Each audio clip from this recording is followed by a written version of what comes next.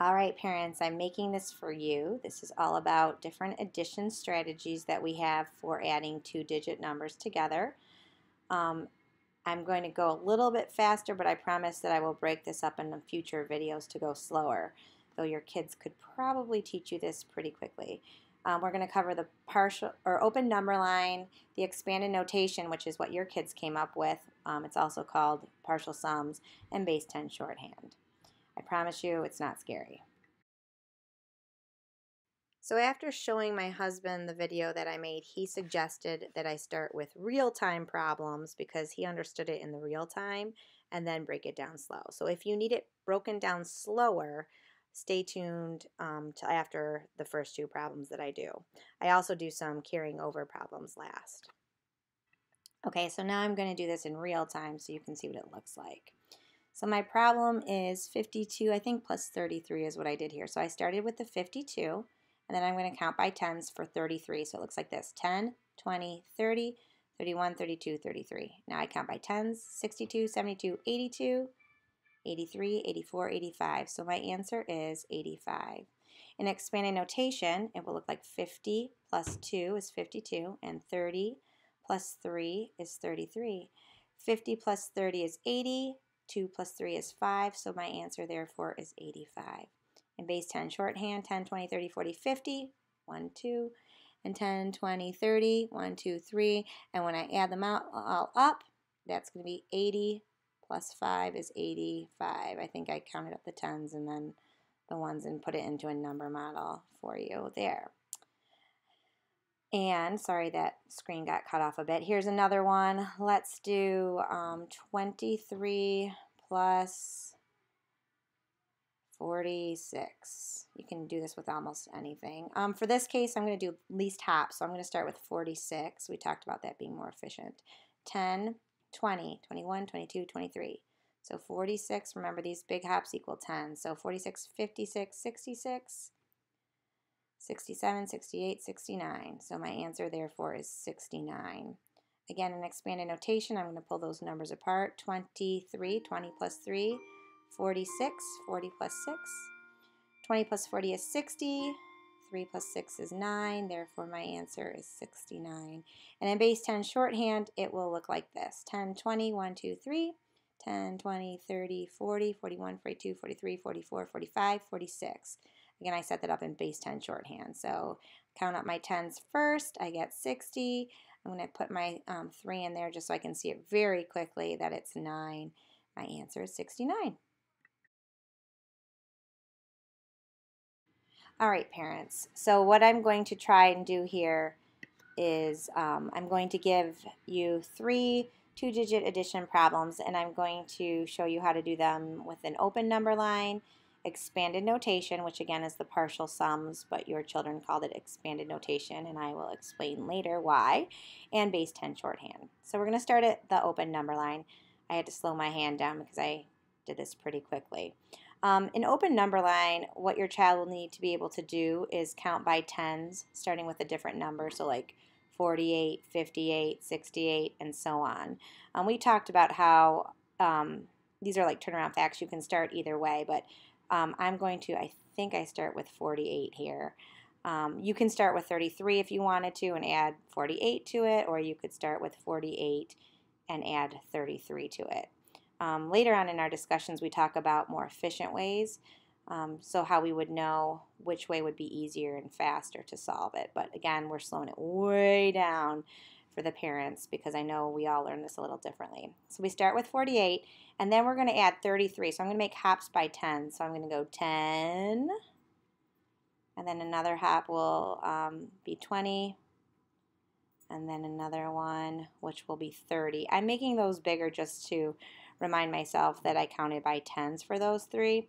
And then I'm going to do 3 little baby ones. So 30, and then there's 31, 32, and 33. So the way your child sees this problem is 48 plus the hops, again, which are 10, 20, 30, 31, 32, 33. And then they're going to count. So 48 plus 10 is 58, then 68, and then that last hump is 78. In our classroom, I tell them to write that down just because I like to see their thinking in case there's a breakdown and what may have gone wrong. By the way, we celebrate mistakes because we kind of learn more about our thinking and how numbers work. But so adding the 30 got you to 78, and then we add by 1. So 78, 79, and then 80, and then that last hump will be 81. So that's how that works for adding by tens with the open number line. Some of your kids prefer that strategy. What we've been trying to do is trying to learn it with different strategies, because what happens is they get comfortable with one strategy and they think they don't want to try it another way, but then they try it another way and they find out it actually works really well. So now we're going to move on to the expanded notation. In case you don't know what expanded notation is, I'm just going to break apart the numbers, and we practiced this a lot before we got to the actual addition. So to expand 48, it's just like it sounds, 48. So we'll write 40 plus 8, which is going to go very slow. And again, we've already broken this strategy down even faster, but I'm giving you where we started so that you can kind of see our thinking. And then we're going to break up 33. And again, I tell them it's just like it sounds, 30 plus 3, 33. And the reason I'm writing it this way is because I'm writing it how we say it. And also what we're going to do then is we are going to get partial sums, which is how our math program refers to this strategy. But your kids actually came up with this before I taught it to them. And they called it expanded notation, so that's what we call it in our classroom. So 40 plus 30, they can count that really quickly, and they know that that is 70. I just realized I did the hardest problem first in this video since we're carrying over. And then 8 plus 3, they know this very quickly too because of our 10 framework. So they know 8 plus 2 is 10, so therefore 8 plus 3 is going to be 11. We've done lots of practice with adding numbers that end in a 0 with another number, so they can do this very quickly too and get to 81. Later I will show you more with this strategy how some of them are skipping a step altogether with this, where they might just say, you know, 48 plus 33 is 78, and then just adding, you know, 79 or 30, or wait, 78, 79, 80, 81. It's hard for me to watch this video going slow. And then finally is base 10 shorthand, which is actually where we started, because we started with manipulatives. If you've ever seen us using the tens and ones little blocks. And we do that just to kind of give them a better visual, that if you put 10 little ones together, you'll have 110. And what I'm drawing right now is tens, and I'm drawing 4 of them to represent 40. So it went 10, 20, 30, 40, and then I'm adding 41, 42, and I will get up to 8. Now in our class we talked about it makes sense to us, and it was more efficient if we set up our ones dots kind of like we do in a 10 frame, because we can see those very quickly. So we keep 5 down for 5, and then we put 6, 7, and 8 on the top. Again, since we have done so much back work with 10 frame, kids will know quickly that another 2 will make a complete 10. So right now you'll see 48 that I've drawn out, and now I'm going to do 33. So that will look like this. We got 10, then 20, and then 30. And finally, then I'm going to do 33. So it looks like 31, 32, and then 33. So again, what this does is it's kind of like when we were younger and we did the carrying over and we didn't maybe quite see why we were doing this. This kind of shows the why. So see, I have those 2 spaces that are missing. So I can take 2 from my 33, which is on below, which I'm going to cross out in a minute, but I'm going to fill that up with 2 dots, so I know that's 10, and I'm going to cross out these 2 down here, because now what I have is I have a complete 10 set that I have made. So I'm going to push all of those little ones together because they equal 10, and I'm going to write another 10 down here. I think that's what I did next, or maybe I circled it.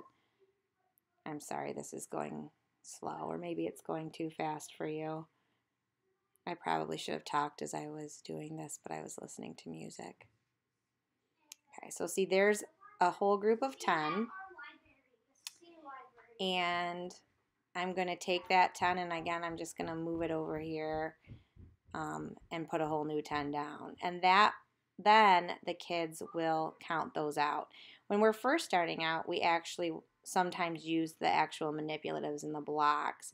Manipulatives are really good for the young kids because they get to kind of see the representation of numbers, and it just becomes more clear to them. So trust your teacher when they tell you that what we're doing isn't all crazy and it makes sense. So now I'm counting those 10s that I made. So I've got 40, 50, 60, 70, 80, and then I've got the 81 left over. So again, your kiddos are going to know that it's 81. Sometimes they'll write a number model.